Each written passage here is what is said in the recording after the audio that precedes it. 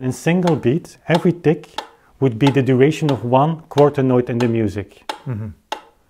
In whole beat, what we call whole beat, we take the full swing, which is still used today by physicists. Like if they count a pendulum swing, they don't count like 1, 2, 3. They count like 1 and 2 and 3, which is interesting, this concept, because when you wait until you return to the first point, you have actually a subdivision of it and you feel the tempo. Even at a very high level, people seem not to have given this a real thought. If I explain them that the problem is really big, they say, yeah, but maybe some metronome marks are there that we cannot reach. No, no, no, no. There are thousands of metronome marks we cannot reach, and they are so ridiculous.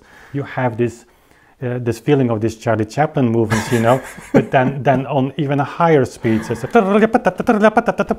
then you hear and you feel like this is physically not possible anymore.